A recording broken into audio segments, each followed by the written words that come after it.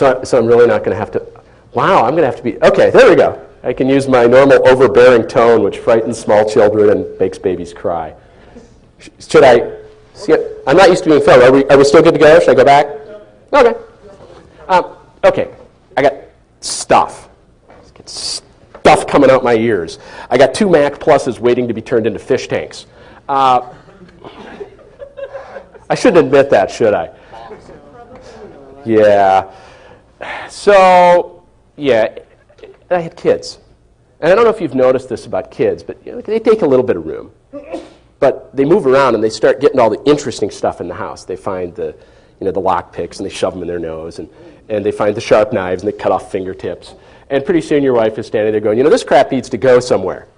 Oh, I already got a couple of cars in there and I ran out of space. And then they start getting these big plastic toys. They go everywhere. And then you got grandparents. It's like, oh, the other grandparents bought Timmy a little car? Well, we'll buy him a 2-seater.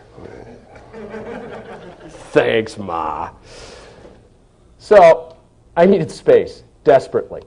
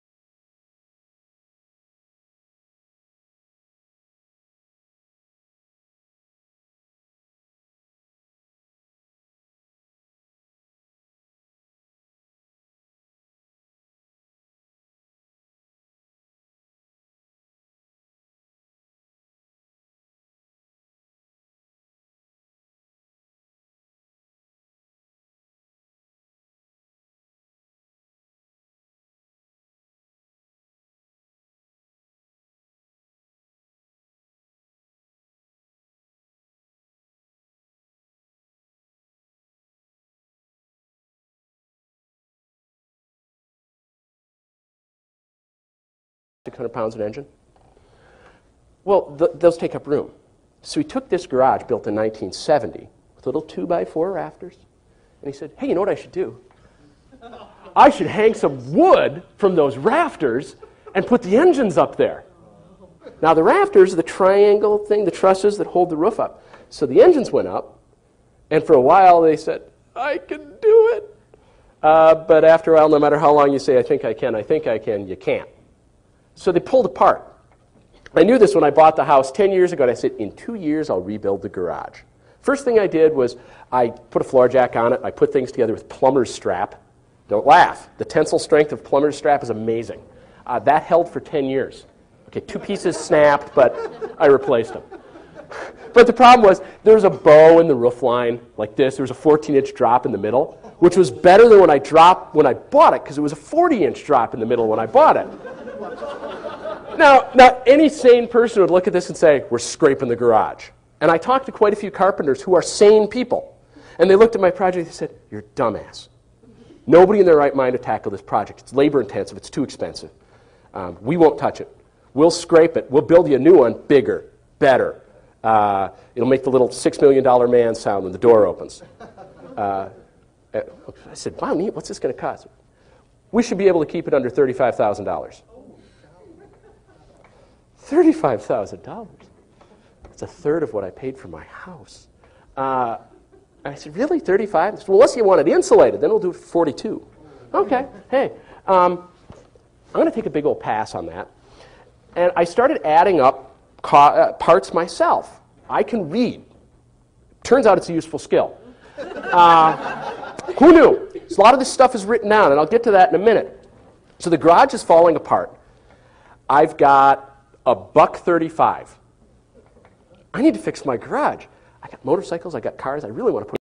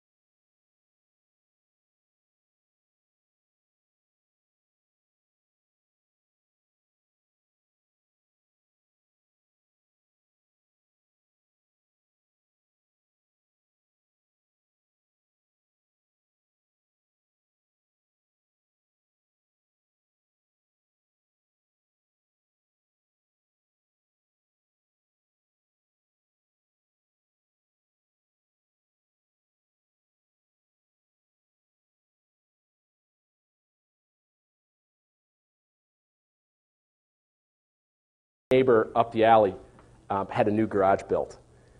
And they were starting work right as I was getting lumber delivered, and watching these two guys work, I knew, I can do at least that well. They were actually, it turns out they were a lot better than I thought. But I did do at least that well. It just took me longer. Yeah, willful over-engineering. I I have 13 inches of insulation in the garage of my roof, the roof of my garage, which means when I park a car in the winter, it's not fully insulated, but it's already to the point when it's 40 degrees outside without running the furnace. If my wife brings the warm car in, and I'm working upstairs, in about a half an hour, it's about 70 upstairs. Which sucks because I'm insulating, fiberglass. So you itch. You take your shirt off, you itch. I have a mouse here somewhere. There we go. Can you see my 800 by 480 constraints? Yeah. So why doesn't everybody build their own stuff? I don't get it. I don't know why everybody doesn't do everything for themselves. I will never understand why someone hires Geek Squad to install Microsoft Word on their machine. First of all, they bought Word, and second of all, they let one of these Geek Squad guys in. God, hide the good silver. And take your porn off your machine, or they'll copy it. But people are afraid of screwing stuff up. It's unreal. Nobody in America tries anything anymore. You know, all of us should probably wear shirts. I void warranties. And then we should mandate legislation that you can't void a warranty just by opening something up to look at it. You don't void a warranty in your car, by putting an aftermarket oil filter on. Dude, if Ford makes an oil filter that nobody can make a competing model to, they get hit with antitrust. Wow. What a great model. So don't you need formal training? No, because if you can read and you can listen, I'm assuming you can probably listen, because you hear. Maybe you can read, because some of you are looking at the screen. If you can't read, I understand there are resources out there. Suppose, in theory, we have them at the school for the basis from some of my students. I'm not sure.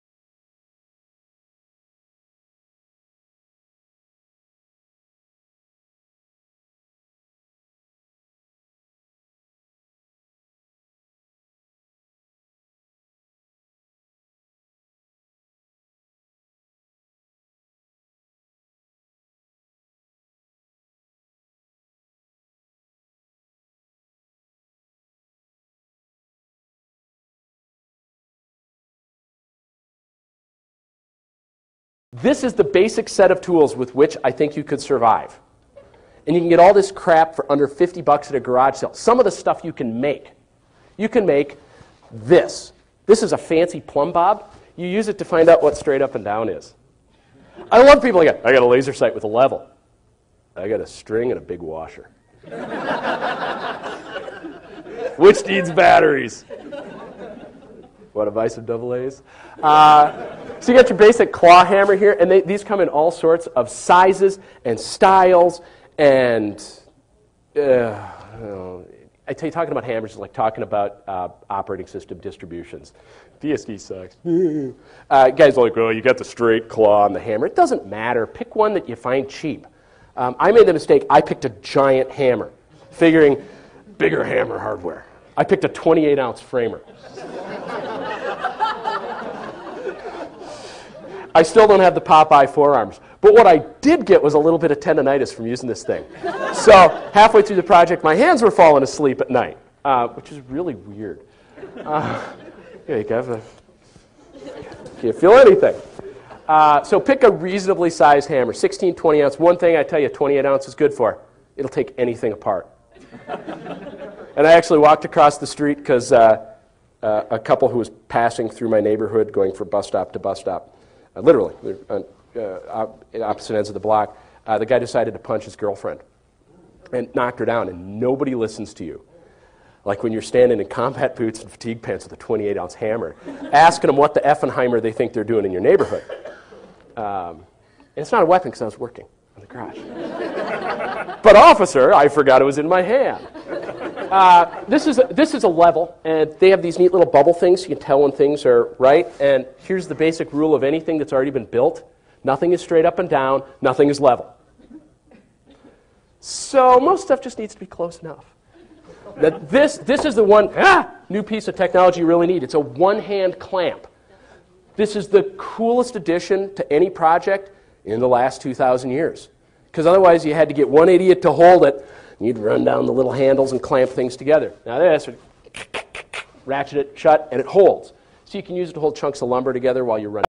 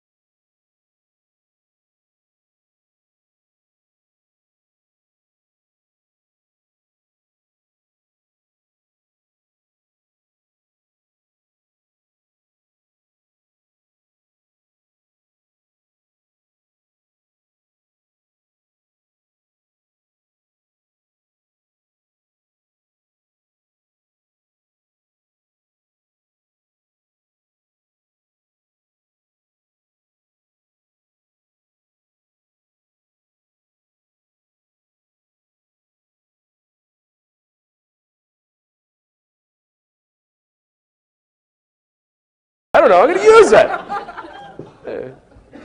Kids don't know the value of money. It's $14 for a new staple gun at Menards. Now, granted, the disclaimer on that is of those 8 staple guns, 3 were completely defective, 2 were semi-defective, and the remaining 3 failed in this project.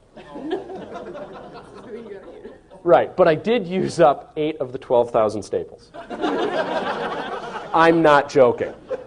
Okay, these are the extra tools if you can spare the money. Here's a regular staple gun. These are okay and you can get them cheap, but after a while, repetitive stress injuries will get to you. And that's where I put one on here, air stapler. Oh, these are the coolest things. But you need one of these. This is a compressor. This is not the compressor I would buy. There's one that looks just like this that's a Craftsman. It's a little 2-horse. It doesn't have a tank, so everybody thinks they're crap.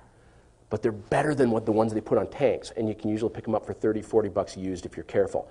They ran this nail gun, which fires 3-inch steel nails as fast as you can go without ever slowing down. Oh yeah, they'll go straight through your hand. That's why when you buy the framing nail gun, buy one that has paper collated nails. There's 2 ways of putting the nails together, paper and wire. When you shoot a paper one, it tears the paper off, sticks the nail in. When you shoot the wire one, it breaks the little wires, sticks it in. So when I broke the safety on mine, because I dropped it 18 feet on concrete and we needed to still use it. Well, when the safety went, it started going automatic. So you had to drop the trigger really fast. So what usually, before we figured what was really going on, I'd put 2 in next to each other and then the third one would come back at me. But it turns out when you got a 16-penny framing nail, it doesn't have a lot of velocity. It bounces off the safety glasses. Yay, exactly. Yay, safety glasses.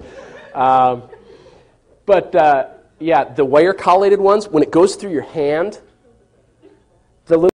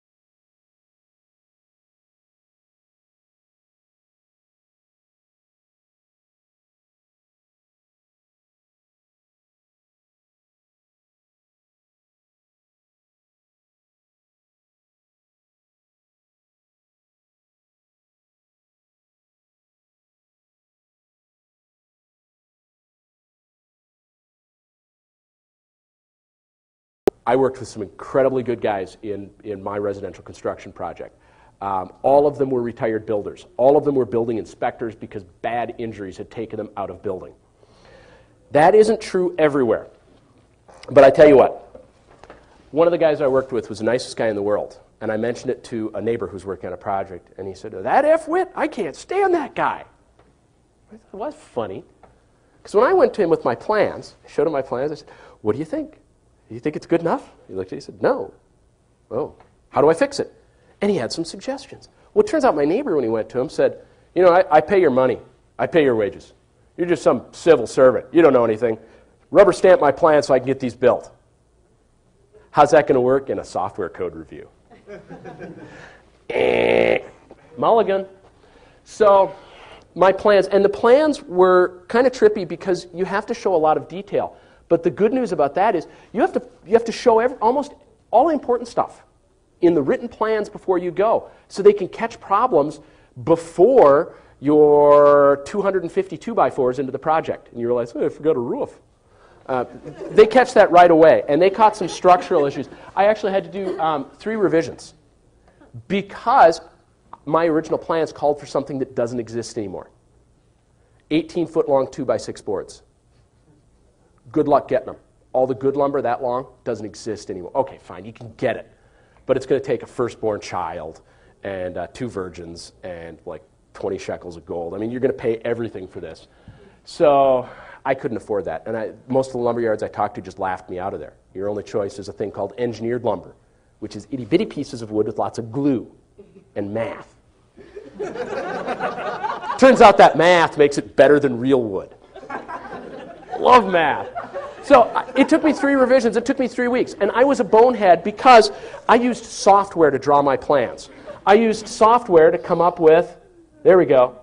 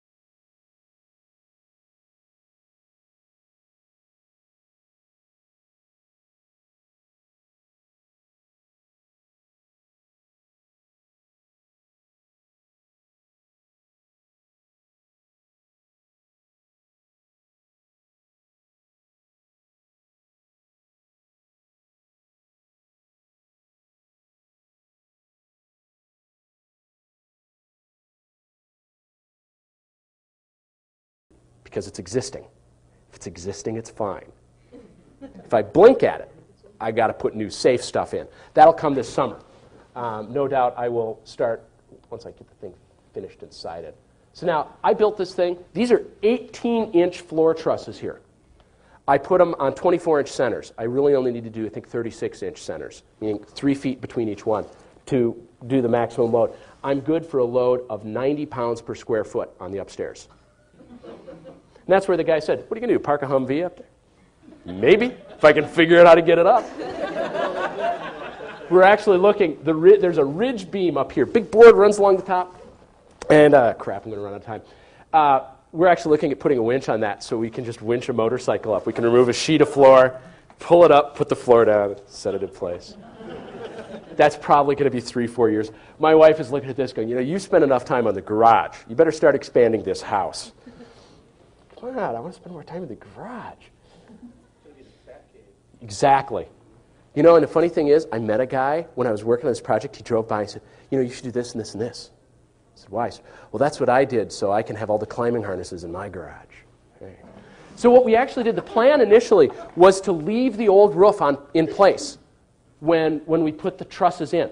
So we'd remove some roof boards, slide a truss in so we never had to take the ceiling because that's the only place the electrical was. So if I took the ceiling out, that meant I touched the electrical. So we would remove shingles and roof boards and slide this in. And this was the plan, to do all of them this way. And then we'd have this roof to stand on while we put up this 430-pound ridge beam. Okay, yeah, that plan fell apart quick. This is what's called a 412 pitch roof. Goes up 4 feet for every 12 it goes in. Garage is 24 feet long. These are 1.5 feet high. A little math will tell you that I have to remove half of the roof boards on each side to put the trusses in, making the top this wonderful little slippery slide thing. You'd walk around and it'd rock under you. So we gave up on that. But here, see this piece of chipboard? We couldn't get it down between the rafters. There was no way to get it out of the garage before we started the project. It came with the garage. So we had to pick it up and set it on top of trusses as we moved others in. And this is also where we found out the nice uniform 24-inch trusses, the garage is not uniformly 24 inches wide. I measured at the front and the back. It's 24 inches, or 24 feet 4 inches in the middle, so it's bowed a little.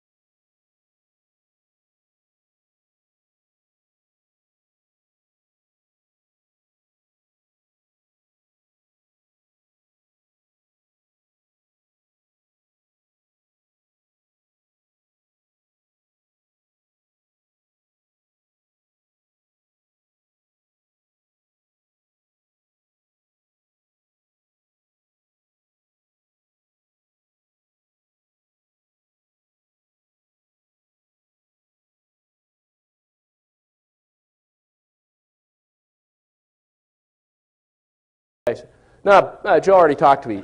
We can't get a crane in there. So I'm thinking about this, thinking, people built heavy crap before they had cranes. So what do? Well, yeah. These are actually, oh, crud. How'd I do that? You hit previous. Did I really? Yes. Okay. The touchpads and me do not get along. I should have plugged the mouse in. Okay. These are called microlams.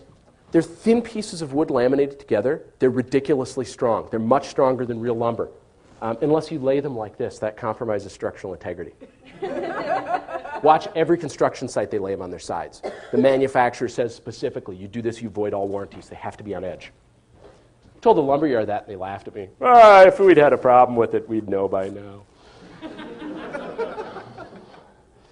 Code of Hammurabi, buddy. Okay. We built a siege engine. So, seriously, we're thinking, how do we lift this thing up? We'll build a crane in place. And, my dad says, God, if only we could get a couple of sawhorses under it. And I'm thinking, well, lifting strength is kind of the same as pulling and pushing. As long as it's vertical, it's fine. So I went to Menards, and for $8, I got a couple of clamps rated at 500 pounds to make a sawhorse. Then we just put 14-foot legs on it. Yeah. How do you build 14-foot legs? It involves a lot of swearing.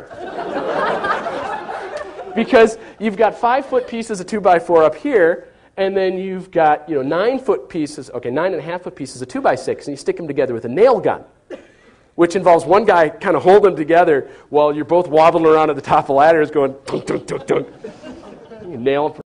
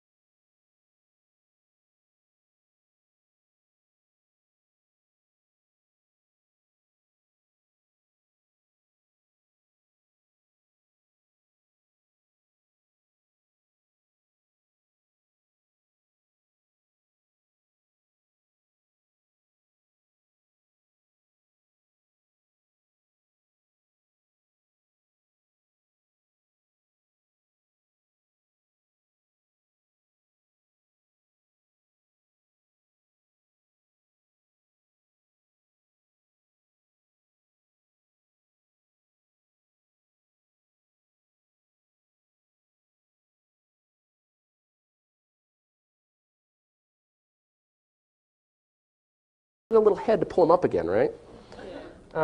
Well, yeah, right about, okay, I would say 20 minutes after this picture is taken. I went up to check the little opening we have for a ridge vent, so we can flow air from here to here. Helps cold air run along the roof so that the snow doesn't melt on it. I was up here, and this one, I guess I hadn't run the nails in quite far enough because it went ping and fired down in the lawn, which Mr. Gravity and St. Darwin say, down you go. So my foot caught on this one, and it went ping, and I stuck my hand over here to where the hole had been. But that's now covered by a skylight. So my hand slides off the skylight, and I'm flat, and I'm thinking, all right, I got another one. And I hear, ka-ping, off that one. Hey, neat. And from below, I hear my wife say, stop throwing lumber, the kids are down here. And I'm going flat, and I'm on my tool belt, thinking, okay, I'm thinking, it's only a 9-foot drop. This one held. I took every single one of those things off before that. Now, this is the point at which I hired a guy. Okay, I hired 2 guys. Because I had the shingles and everything else, after I popped those stands out, yeah, I'm not going up there again. Changed pants and everything. $800, took 2 guys, 5 hours. 5 hours to roof the whole thing. They did everything proper, code compliant. It was beautiful. I was upstairs working in here. There's no wall here. This is just open. I was up there working, and it was like being shot at because they had air nailers. And they would fire in short 3-round bursts because it's 3 nails per shingle. So bang! And I knew I was getting a little close to the edge, and one goes ping right here under the roof. I think I'll step over here. 1.5 or 1.25 roofing.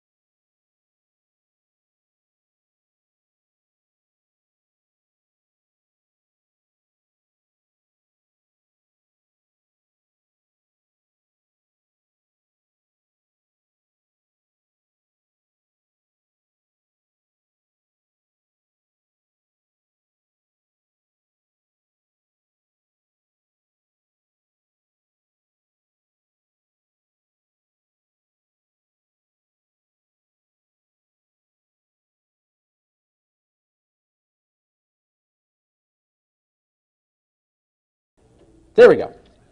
This is the cool thing. The neighbors bought fiber cement siding. So I got to take all of the siding off their garage and their house for free. At least $4,000 it saved me. Yeah, and I got only good shakes because all the broken ones I got to put in their dumpster. And they thanked me for it. I actually found a structural problem with their house when I was pulling shakes off. I pulled a shake off and a chunk of stud this long came with it. I said, wow, good thing this isn't a support wall. So yeah, this is actually where I'm at now, and I'll paint it this summer. Now, I'm lying because the south side actually doesn't have shakes on it yet. It just has Tyvek because it got cold. And when it gets cold, who wants to be hanging off the 28-foot ladder you borrowed from your neighbor? There we go. Now, that cold roof thing, and I'll be done, I swear, in 3 minutes, needs air chutes. They're $1.25 for a 4-foot length at Menards. $1.25, it's a lot of money. I got these chunks of styrofoam insulation free from the dumpster, cut them into place, and stuck them up with screws and glue where I had. I made my own chutes. That was the building inspector's suggestion. It's like, you could use that insulation. Oh, love you guys.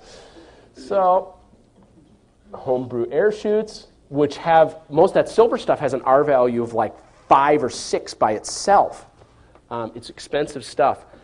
Let's see what else we got here. Here you can see I've started putting in regular insulation. Fiberglass, I like fiberglass. It lasts forever.